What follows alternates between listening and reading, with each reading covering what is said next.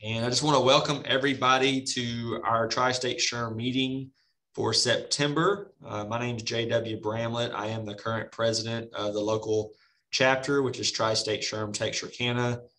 Just really appreciate all of you taking the time out of your day. And in case you missed it, I do apologize for having the wrong link originally tied to the emails that you received. So again, a formal thank you to Adele and Brittany for emailing me and letting me know that the link was not correct. And so I could get that corrected so we could still have our meeting, because I was kind of worried there for a minute. I was like, it was finally my turn to present at a meeting and I botched it, and now we're not going to get to have it. So I'm glad we got on track to still have our meeting. So just a kind of a couple updates. We recently had our chapter bylaws vote to amend those bylaws. They were last amended in 2019. And so it's been a couple years. One of the biggest changes was just reformatting it to reflect the format that SHRM National prefers. So it kind of aligns with their strategy. And that was the biggest change. We did add a few other things. One of the most notable ones is to really acknowledge the online voting more, especially in this virtual environment, where we used to, it was just kind of understood we're always going to be in person to be able to conduct votes, and now that's not the case. And so we wanted to make sure our bylaws reflected that. So we are, indeed following them to the T as much as possible. And then our other announcement that I'd like to make everybody aware is that we recently purchased a meeting owl. And if you have not heard of the Meeting Owl, I suggest you go check it out online. It is a really cool device that allows you to have hybrid meetings, to where you can have in-person meetings, but those that either don't feel comfortable to attend in person or just are unable to can still attend virtually. And we had planned to roll that out for today's meeting. We had planned to originally be back at Texarkana College on their campus and have a hybrid meeting. But Texarkana College called us probably about 2 weeks ago now and informed us that because of the rising COVID numbers, that they were going to continue to not allow outside groups onto their campus. So that led to kind of a quick pivot to just stay virtual for the time being. We'll revisit that for the October meeting and see where they stand at that point. But I would at least expect to be virtual throughout the rest of this calendar year, because I don't see things, getting just drastically better over the next few months. But, we can certainly be hopeful. And I know that I'm ready to get back to in person, but I also understand that everybody's not comfortable with that.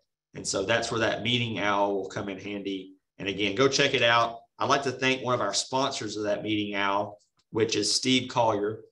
He is a board member on for this chapter, Tri-State SHRM Texarkana. And he also has a consulting agency called Southwest HR Business Partners. He is a former HR director at BWI here locally. And he now has this consulting practice based out of Horseshoe Bay, Texas. And Steve is not here today for this meeting, but he did provide a $250 donation, or sponsorship rather, towards the purchase of that Meeting Owl. And so we just want to make sure that we recognize his sponsorship, and you'll see something more formal coming out in your email, and we'll continue to promote his consulting agency for his sponsorship over the next several months. And if anybody else would be interested, if you are a business owner or you're on the marketing side of your business and you would like to also sponsor the Meeting Owl, we'll be glad to discuss that with you and promote your business as well in support of Tri-State SHRM Texarkana and what we're trying to do for the local HR community. Last note is that the October meeting will be our annual meeting. Okay, so what that means for you is that it's coming up to the time of the year again where it's time to pick our board members and our committee chairs for 2022. Our terms, or our year for our chapter is as a calendar year, January through December. And so our board members serve from January through December, unless you're an at-large member, and those are rotating 3-year terms. And so coming up in October, at that meeting, you'll have the opportunity to to nominate yourself or someone else, if you so choose, to be on the board for 2022. And we do have some vacancies coming up. My term will be expiring. I've served 2 years as president of the chapter. And so LaTanya McElroy will be taking over as president. Juliana Gonzalez will be taking over as president-elect. And then we have a couple people stepping down from their role. And so we will need to fill those. And all that information will be in the emails that you'll receive. So that way you can kind of do some research and see if that's something that you're interested in. And I would highly encourage it. We don't want the board to become stagnant and stale. We want people to have the opportunity to rotate off because we're all very busy, and we can all make excuses for why we don't have time to serve on the board, but it's a good opportunity to kind of step up into a leadership role, really increase your network and build some great relationships with some of our local HR partners here in Texarkana. So be looking for that for the October meeting, which is our annual meeting. And now I will go ahead and move forward to our presentation. We were originally going to have Jack Roberts with Infinity Workforce Solutions to talk about online training and communications. Unfortunately, he had a change of plans and he is not able to present today. So in his place, you get yours truly. All right. I'm going to be giving you all a presentation over discipline approaches. So let me pull up my presentation now.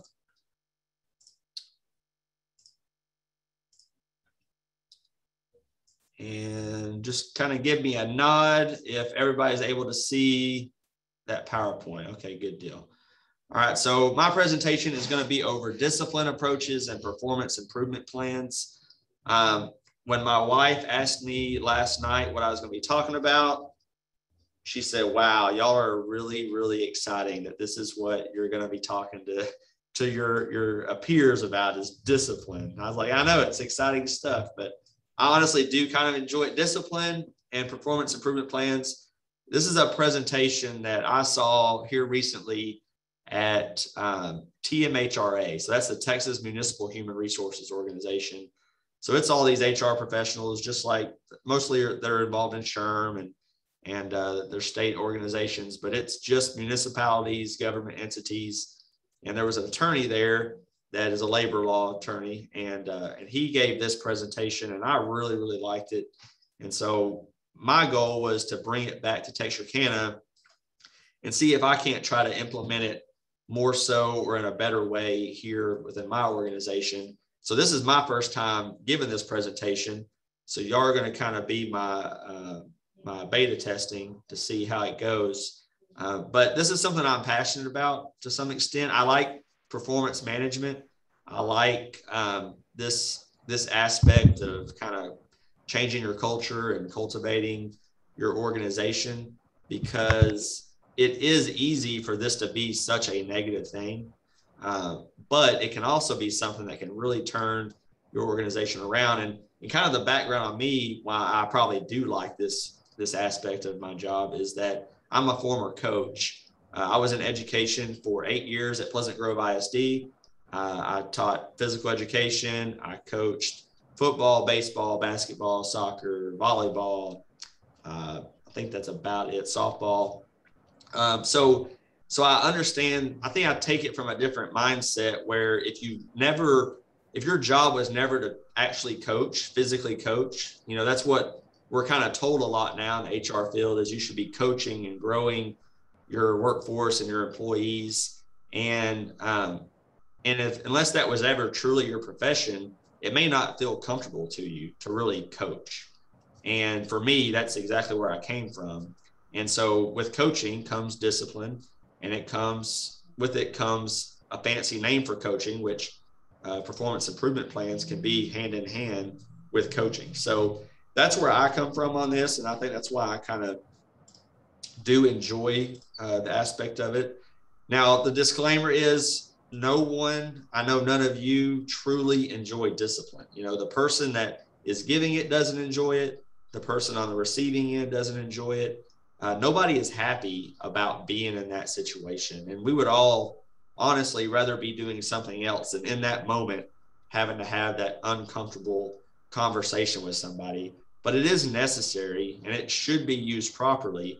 And I even go back to your parents. Your parents, while sometimes you may have really deserved it, they probably didn't really enjoy, getting that wooden spoon out and using it to correct whatever behavior that they caught you doing. But it is necessary, and I think we all love accountability, right? We all talk about how people should be held accountable. We don't always like it when we're held accountable sometimes, but I think if it's done in the right way, you see the value in it, and people do want to be coached. They may not always acknowledge it to you, but they want to be coached. They want to be corrected. They want to have some structure, and it's that fine line, between going overboard, obviously, but that's where it just takes a lot of practice. And so the first thing I want to do is kind of define what discipline is, right? And just taken directly from the dictionary, it's the practice of training people to obey rules or a code of behavior using punishments to correct disobedience. That is the exact definition from the dictionary. Okay, so that's what we're dealing with. It doesn't sound like anything fun by any means, right? It doesn't sound like anything that anybody's going to enjoy. So you're probably thinking in the back of your mind, why are you acting like you enjoy this presentation or this topic when it sounds so negative? And that's because kind of what's coming next on the flip side of discipline. So let's talk about the difference between discipline and what I really consider coaching. But in the HR world, we always call them performance improvement plans, but I think you can use those for coaching. Let's talk about your children. I know a lot of you are probably parents. If you're not, you probably had nieces and nephews that you probably experienced this with. But first, let's talk about your child and discipline and their homework. Now, your child doesn't complete his or her homework. You told them multiple times, get your homework done by this time of the day or done by this day of the week. And they don't do it. They just flat out refuse to do it. They put it off, and they didn't get it accomplished. So what do you do with that as a parent? You ground the child. That's the discipline. That's the punishment for trying to correct that behavior in that child. They just flat out refuse to do it. Okay. However, when a child doesn't understand their homework, what do you typically do? You try to get them help, right? You try to either hire a tutor, you send them to whatever study methods are being conducted at that school. You try to get them some sort of support to help make them successful. All right, so there's the difference right there, is that you have a behavioral issue where the child just flat out refused to do what they were told to do. So you provide discipline. On the other hand, you have a performance issue where the child does not understand what it is they're supposed to be doing. So you provide them help and guidance. All right. Same thing with your employee. So let's flip it to what we deal with every day. Employee fails to show up on time. You probably have some sort of policy about failing to show up on time. So aside from what all nuances there may be about reporting by a certain time of the day and what's allowed, not allowed there, ultimately there's discipline involved for that. They did not follow the policy. They did not show up for work on time. You provide discipline to try to correct that behavior, right? However, if you have an employee that is working hard, they show up on time, but they are failing to complete tasks properly, then that's an opportunity for coaching. That's a performance issue, right? They haven't violated a policy. They're not being rude, disrespectful. It's not a behavioral trait. It's just a performance trait that they are struggling with that task. So there's the opportunity for coaching and the performance improvement plan. So I know from my experience, we have roughly 7 or 8 different departments here at the city. And honestly, at times it feels like we're managing 7 or 8 different businesses, because you've got public works, you've got parks and recreation, you've got finance, you've got the police department, fire department, human resources, inspections and code enforcement, municipal court. It's like running a lot of different businesses, because in and of themselves, a lot of them have 20, 30, 40 or more employees, and they're managed by people with a lot of different personalities. And so I run into this exact type of example at times where where I find supervisors trying to discipline for performance issues. And I feel like they're missing the boat on that. I feel like they're disciplining incorrectly. And so my goal after I came back from this conference is to try to get our supervisors to more consistently apply this approach. If it's a performance issue, let's try to coach and provide some sort of performance improvement plan. Now, there's a stigma tied to performance improvement plans, and we're going to kind of get to that.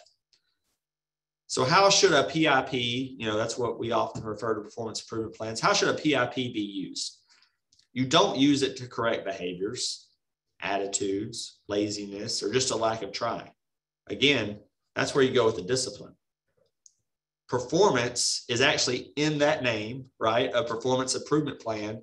So that's what we want to use when we're dealing with performance. That's what I really want to focus on here on this slide. And you do have to change the mindset, because probably you know this, I know this. There are probably some managers out there that have used performance improvement plans perfectly, right? Exactly the way I'm kind of talking about it.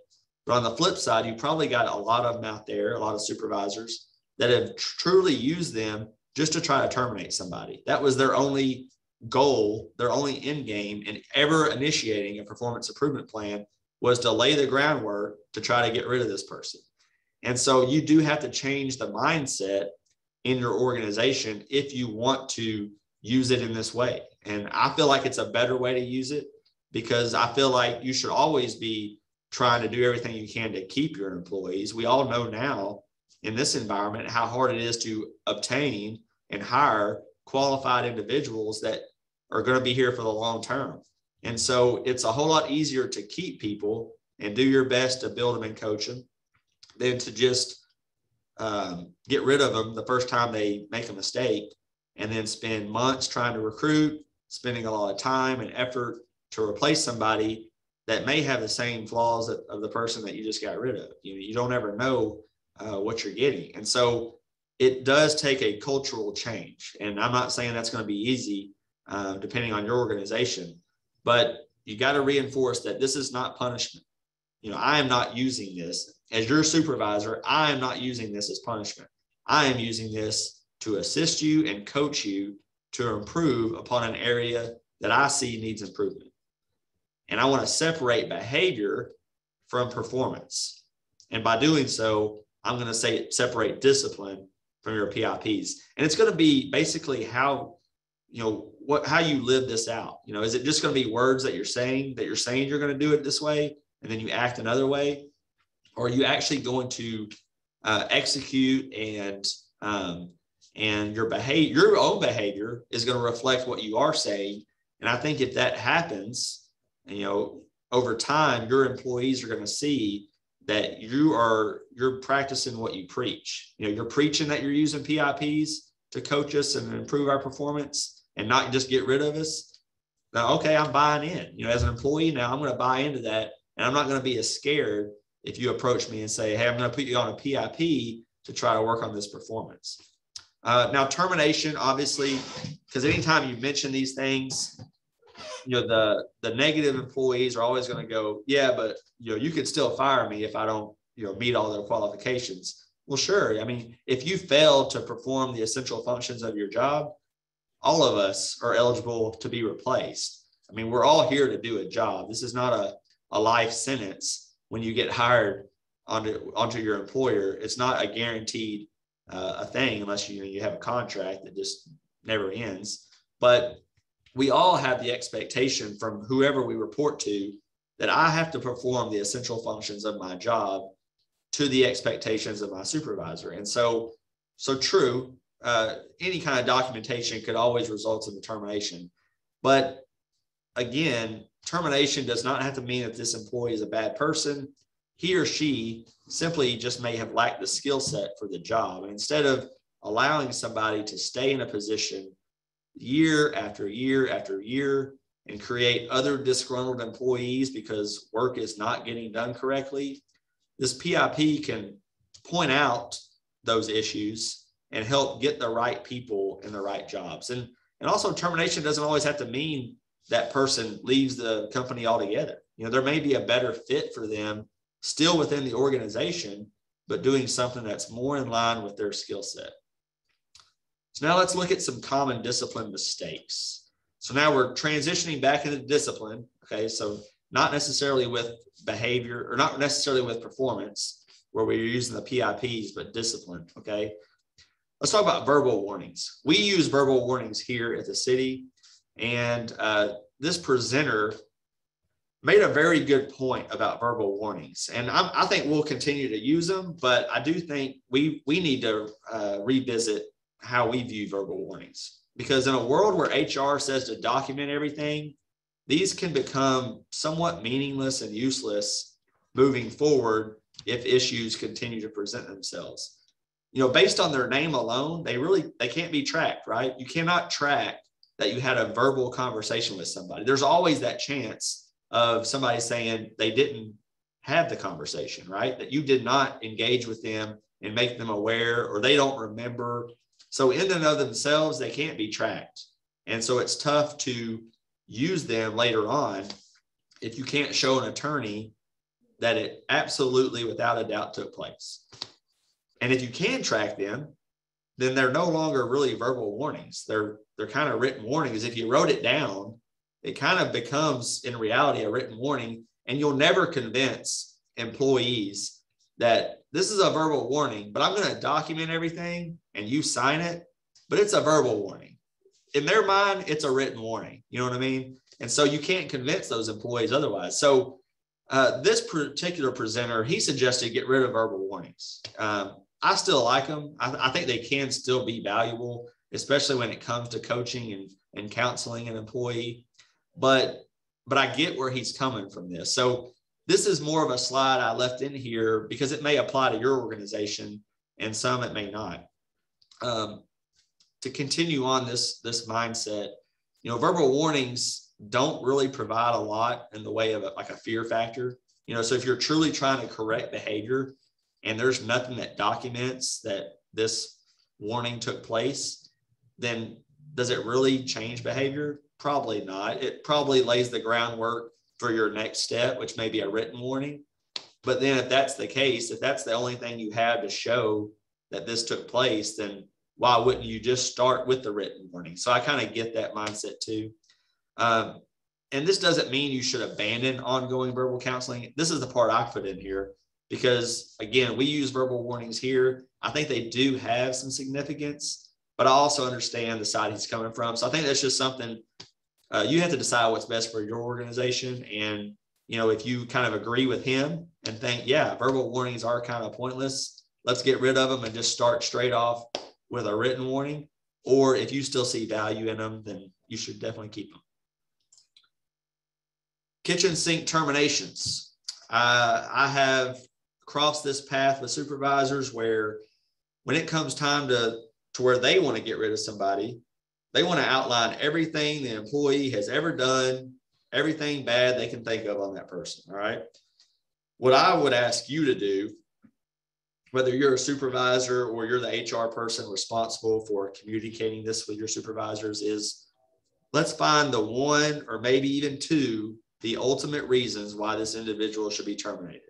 We're not going to go back 6 months to a year and start, we're going to now document everything and say, we're getting rid of you because of all these things.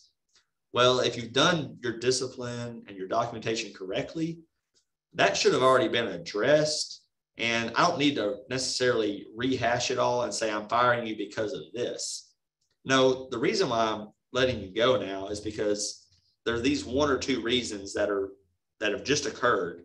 And this is where we're going to draw the line. I may reference other things, previous disciplinary actions, but what I see is that there are no previous disciplinary actions. It's kind of handwritten notes that the supervisor has kept over a year, but they've never been really properly dealt with. And now they want to bring it up and add to that what just happened. And that's not the best way to do it, because you should have addressed those problems 6 months ago, and maybe we could have corrected this and never even got to the point where we needed to terminate the person.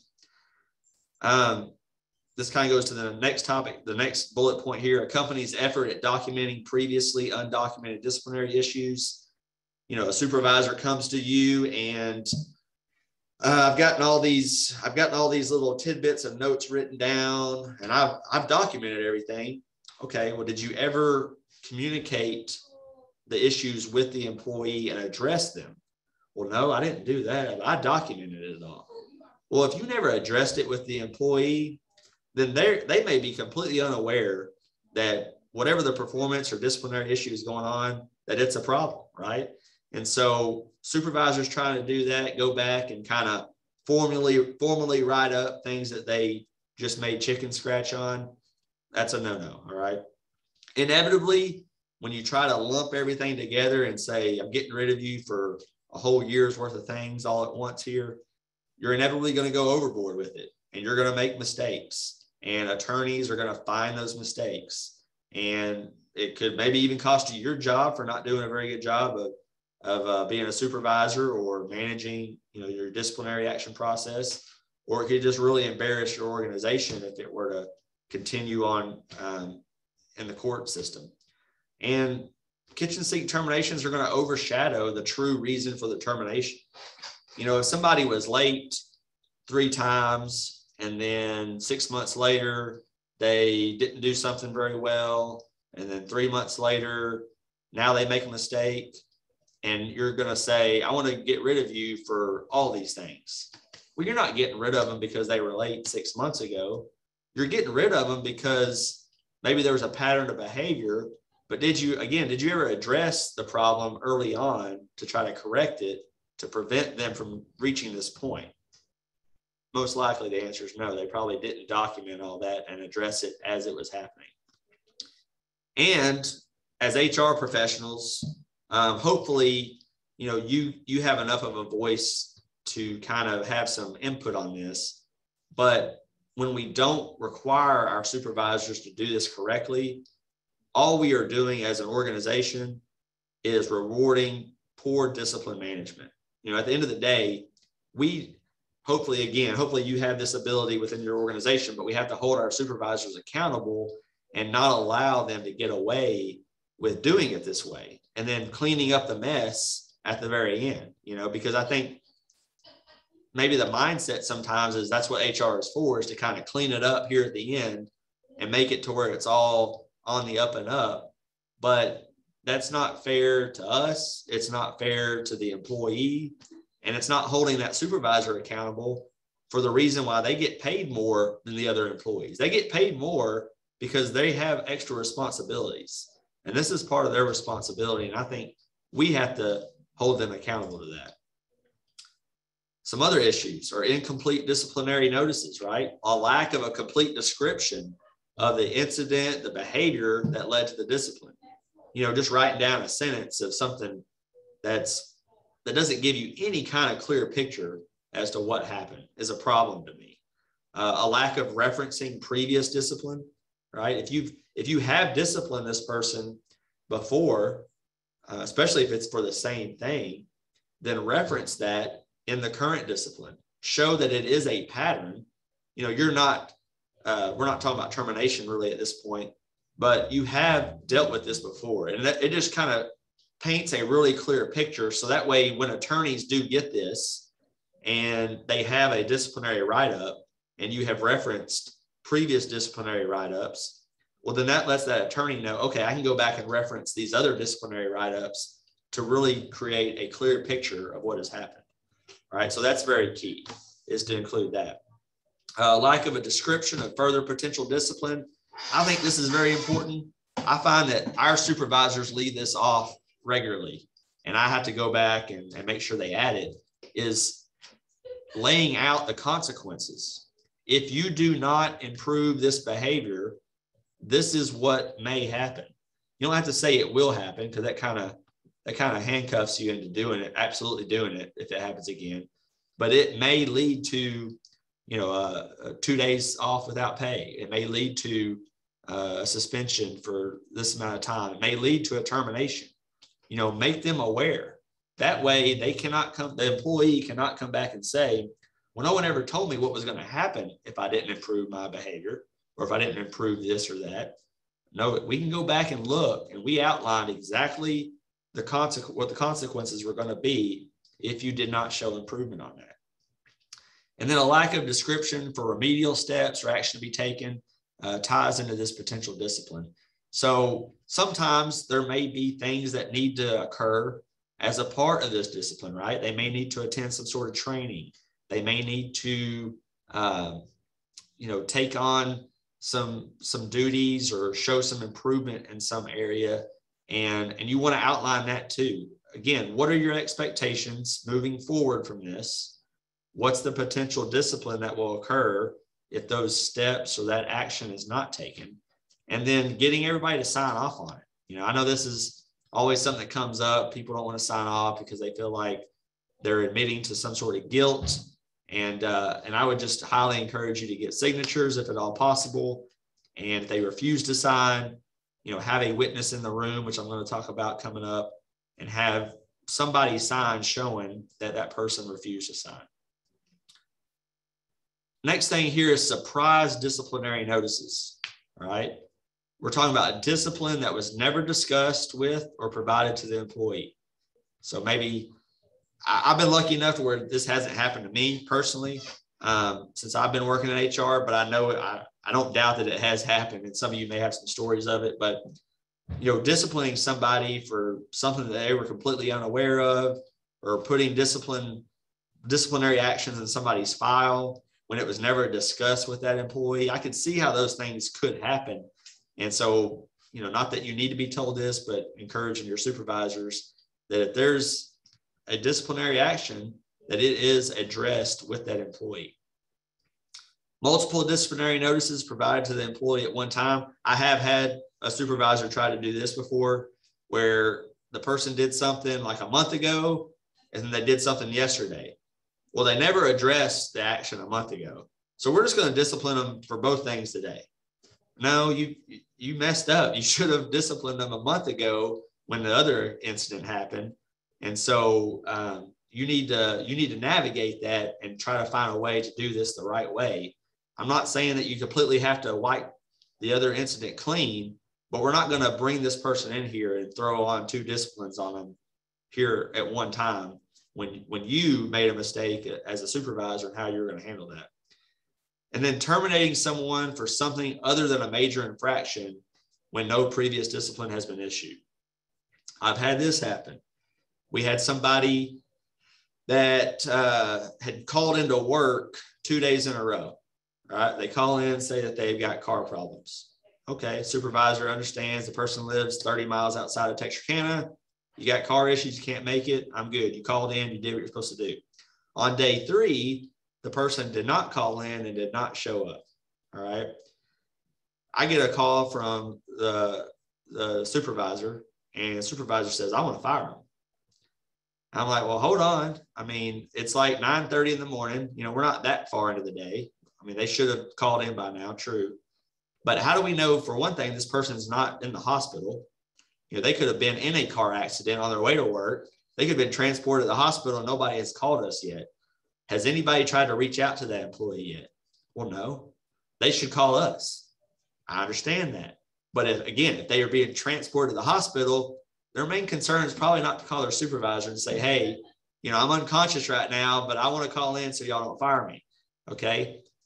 But even after we called and found out where they were and they did just not call, okay, there is always that possibility. They still wanted to fire the person. Okay. And they tried to use the previous 2 days against them. Remember, I said they called in the previous 2 days and notified their supervisor. They tried to use that against them for not calling in today. And I'm like, well, that's our policy. I mean, they followed the policy those 2 days. So I don't understand why we're going to use something against them where they did what they were supposed to do. Today, they didn't. Okay, that's fair. They violated the policy today. But we're really going to terminate somebody because they didn't show up for work one day, and you're telling me that they're a great employee and all these great things. Is this not something we can just, give them some sort of written reprimand or a day off without pay. We really want to terminate them and start over from scratch and spend 2 months recruiting somebody when you're telling me this is a good employee when they show up to work. So there are those instances. I mean, luckily I have lived through some of these to where I have these good real life examples, and I'm sure some of you do too. But that's a good example of trying to terminate somebody for something that really was not a major infraction, with all things considered. And there was no previous discipline. This person had never been written up. Lack of honesty. Okay, I see this sometimes with my supervisors that are not as confident maybe in dealing with discipline. And I'm not talking about malicious dishonesty, but they conceal the reasons for discipline to preserve an employee's feelings. They really like the person, they're a nice person, and they just don't want to hurt their feelings, right? So they start coming up with things like the example at the bottom, you're not the right fit. Well, that's not fair to that person. Address what the issue is. If it's poor performance, put them on a performance improvement plan, see if they can improve that performance. If not, then we part ways, or we look for another role within the organization where you are able to perform the essential functions. And if not, then again, we part ways. But don't just tell them you're not the right fit to try to preserve their feelings, because it doesn't help you in the long run as an employer. It doesn't help that individual as an employee moving forward. And it's just not a good practice. But I only usually find that in my supervisors, again, that are typically not real confident in issuing discipline. So that just kind of goes back to training and making sure those supervisors are more confident dealing with those situations. Disciplinary notices upon disciplinary notices. So if a current employee has more than 3 disciplinary notices in their personnel file, there's a problem, right?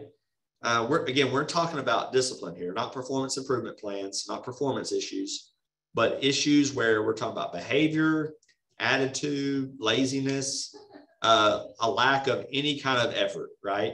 We're not talking about people that are struggling to do something and they're giving their best effort, but behavioral problems. So if you've got those employees that have 10, 15, 20 for disciplinary write-ups, then you've got an issue, right? And you've got to address that issue. You're doing something wrong. Something's getting messed up in the process, because that person shouldn't work there anymore. And they're probably creating a bad culture around them, because other employees are going to see that kind of behavior is tolerated. And how can you discipline another employee for similar behavior when you don't discipline this employee and follow up with some sort of consequence for it?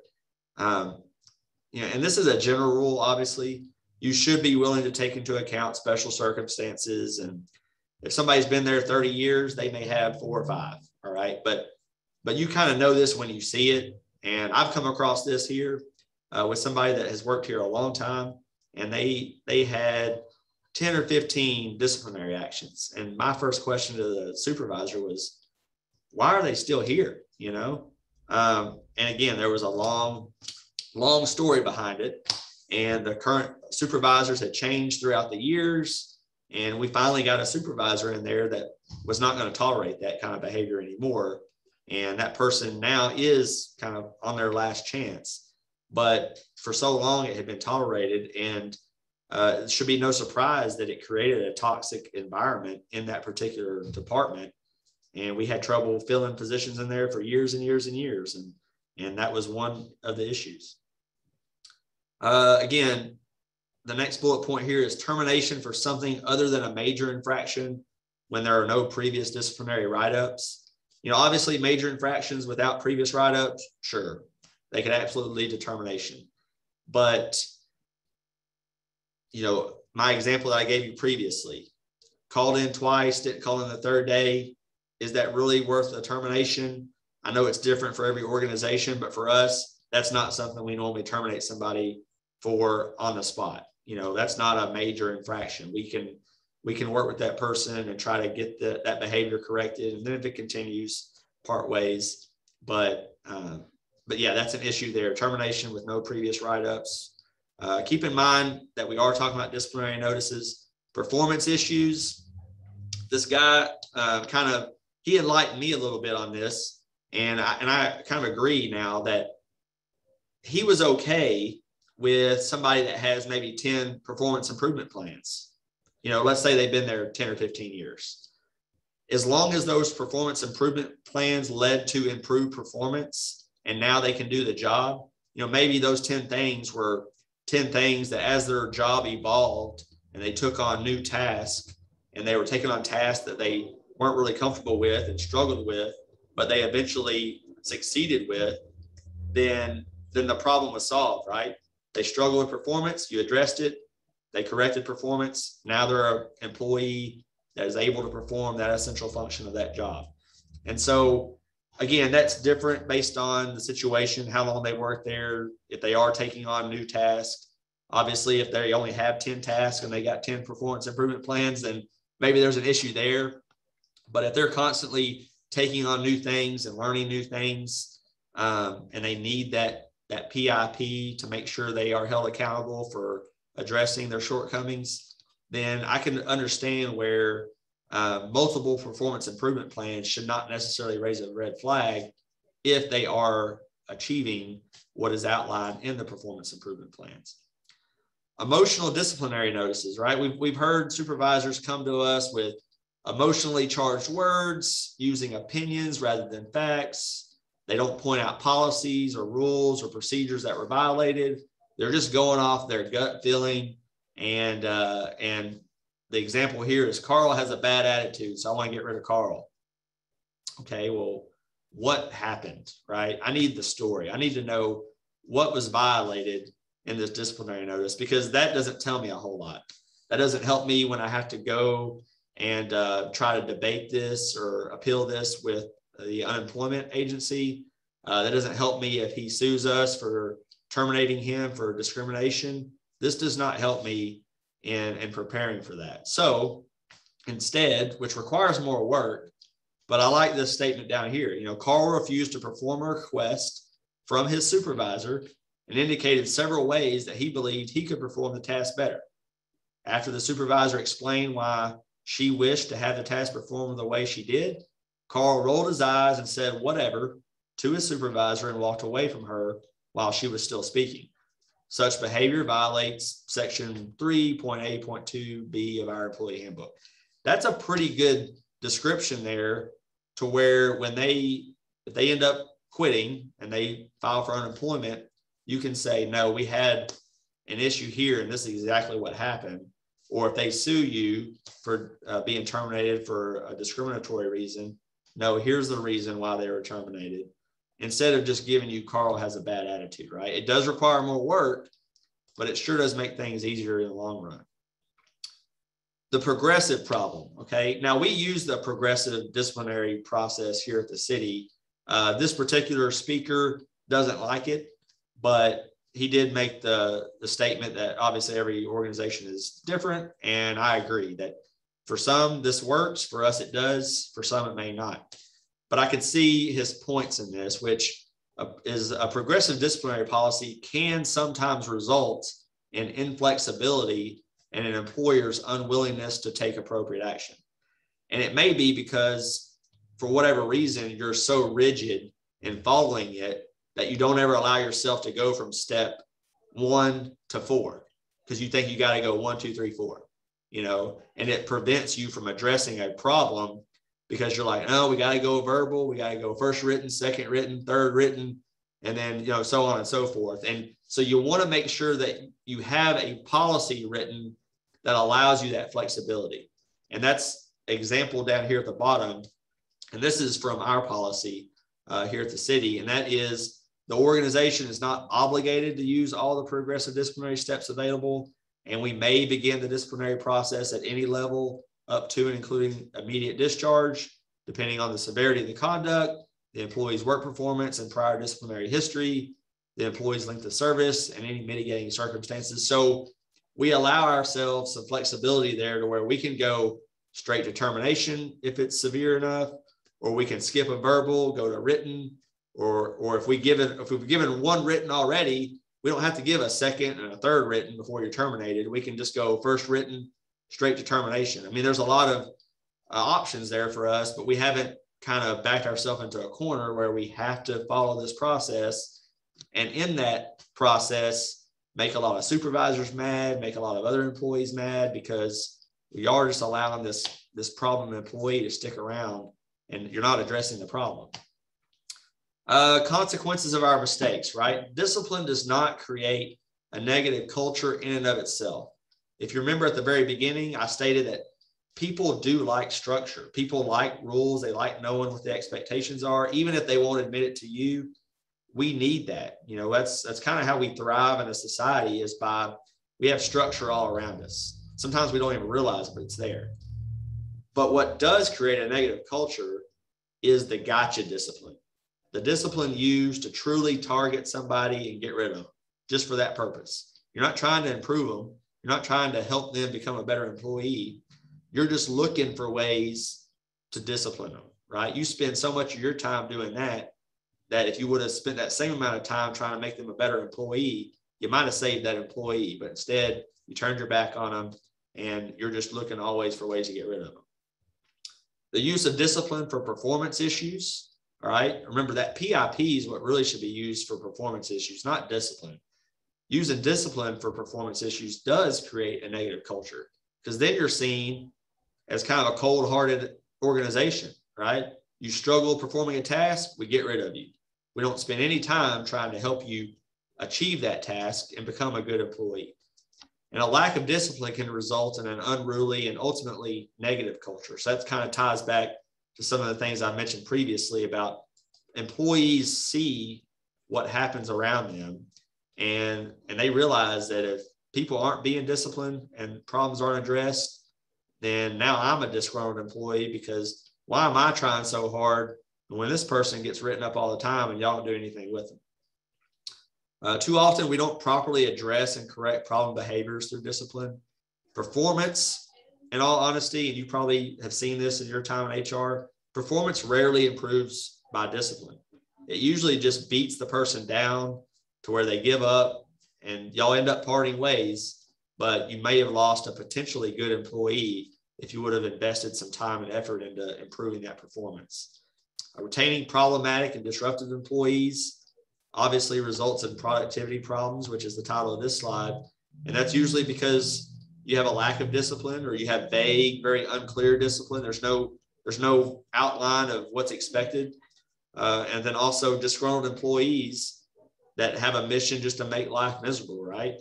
And like I mentioned before, employees are learning by watching how other employees are treated. And I've touched on this about unemployment problems. If you're unable to establish the necessary requirements for misconduct as defined by the Texas Workforce Commission, the result of that is going to be a lack of complete discipline records. You're not going to be able to find those misconducts by the TWC. Texas Workforce Commission, they want to see violations of policy. They want to see the inability to perform the essential functions of the job and the steps you took to address those issues. And if you can't show those, a lot of times you lose those cases, right? You go there, you try to appeal it, you've got bad documentation, you don't really know what all happened because the supervisor didn't document properly. They didn't have any kind of progressive discipline where they show that they tried to work with the person. They don't show a policy that was violated. They just say this person, again, was rude or something very vague, and you end up losing those, which can result in an increase in your unemployment tax rate. Increased lawsuit risk. I don't know if any of us are attorneys on here, but you know, we all play one every day in our jobs, it seems like. And when we discipline incorrectly, we essentially encourage employees to contact lawyers, file administrative complaints, file lawsuits. We increase the likelihood of internal complaints and thus the risk of making errors elsewhere. We lose the ability to allege a legitimate, non-discriminatory reason. We lose on the issue of pretext, and we don't have good evidence to properly litigate. You know, when our attorney shows up finally and starts asking for documentation, we hand them some handwritten things down that are vague and not real clear, and they're not on our kind of our formal documentation. You know, what's an attorney supposed to do with that? And then sometimes we get mad at the attorney, right? We say, you know, they're just not doing a very good job. They couldn't fight our case and win. But it really all started with the supervisor doing things correctly from day one. And so we put ourselves at risk of that. How to discipline correctly. Some of this is very basic, but it's good to kind of just mention. Immediately, right? Immediately upon observing the conduct and completing a disciplinary notice. The conduct is any behavioral issue or policy rule violation. That is what you need to do when you see that right away, is not wait a day or two or a week, but do it as soon as possible. I know we're all busy and it gets to be difficult sometimes, but it's try to do that immediately is the most important. Conduct an investigation if necessary, and then administer that discipline immediately upon the conclusion of that investigation. Don't let incidents or behavior slide. Don't be scared to issue that first written warning. It is uncomfortable. And like I mentioned at the beginning, nobody likes discipline, but it is necessary. Otherwise, you will regret it later on when you wish you would have done something about the problem. And now it's snowballed into something that you just can't even hardly manage. You set yourself up for failure. Who should discipline? I'm going to try to get through these last slide or two quickly. I know we're at the end of our time, so I apologize for that, but we will be done here shortly. Ideally, the employee's direct supervisor, right? A lot of times I feel like they try to put that off on HR, but HR is not the supervisor. We are not with that person day in and day out. We did not see the bad behavior. We did not witness the poor performance to issue a PIP. HR can be there to consult and advise and guide. We could be there as a witness. But we're not the person that should be really issuing the discipline. That really should reside with that supervisor and make them own that, right? Make them own actually issuing that discipline if they really feel like it's worth issuing. This does require supervisor training, obviously. This can avoid claims of intimidation or retaliation if you're doing it the same way every time that supervisor is doing it instead of somebody else. And then be willing to deviate from this procedure depending upon the severity of the discipline and the availability of parties. Don't avoid discipline because you can't find somebody else to sit in the room with you. If it's got to happen today, don't put it off a week because, well, this person's on vacation, so I'm going to put off this discipline for a week. Figure out a way to achieve your own expectations and performance management for yourself, right? You have performance that you're supposed to be meeting as well. What should be said? The facts, right? This may require a longer description, kind of about the example I gave you earlier, referencing policies. Don't be vague, be honest. Identify the specifics of the incident behavior. Remind the employee of any previous disciplinary notices. This is not your first time that we've addressed this problem. Outline what the employee should or should not do moving forward, the consequences for those further failures. Indicate your desire to accomplish more than punishment. Reinforce the fact that you want to see an improved employee. You're here to help them get better if they choose to do so. And then answer any questions and allow the employee to speak, respond, but apply appropriate limits. Don't allow them to go off on you necessarily, but allow them to voice their side, right? Because there may be another side to the story. Deliver in person. Don't do it over the phone or through email. Have a witness. HR is obviously a good witness for those meetings. Don't just hand over documentation, actually discuss it with that employee, provide a copy for them to read, all right? Deliver it humanely, focus on improvement rather than defeating that person, but don't sugarcoat the problem, right? Lay it out there, keep it factual, all right? Don't try to make them feel better about it. It is what it is. They violated a policy. We're here to address it. Here's the facts, and this is what I expect moving forward. And then allow appropriate time to go over the discipline. If you're going to need 30 minutes, don't allow a 10-minute meeting and then cut yourself short and kind of take shortcuts in how you're trying to address that problem. So final thoughts, 3 strikes and you're out, right? But not always. I know attorneys say that always, everything depends. But typically, if somebody's got 3 disciplinary actions, you should be asking yourself why they're still here. Require the employee to sign. I think it does help in the long run if it does lead to legal actions to show that that employee did sign off saying that they were aware of what was contained in that disciplinary action. Allow the employee to respond as fully as he or she wishes, even if that means them writing something down themselves. Give the employee copies of the discipline. Of course, that may determine based on your state or local laws. If the discipline is a second discipline, review the first one as well to ensure that everything was addressed from the first one. Sometimes things get overlooked, and the first disciplinary action was never fully addressed, and now we're at a second discipline. So we may need to include some things in this one to kind of complete things that they should have completed from the first disciplinary action, and then investigate prior to issuing discipline if an investigation is warranted. Don't just take that supervisor's word.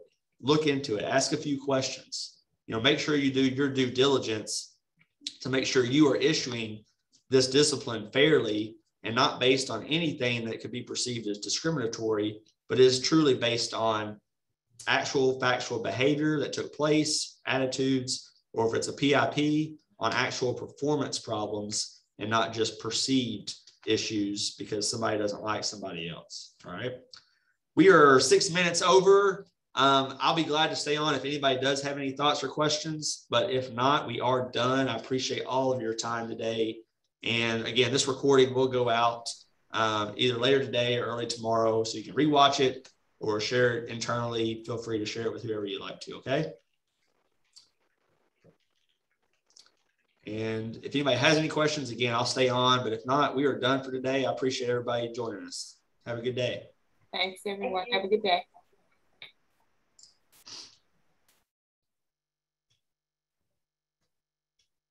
Yes, thanks so much, James. Yeah, thank you for Very good attending. presentation. Appreciate it. Have a great day.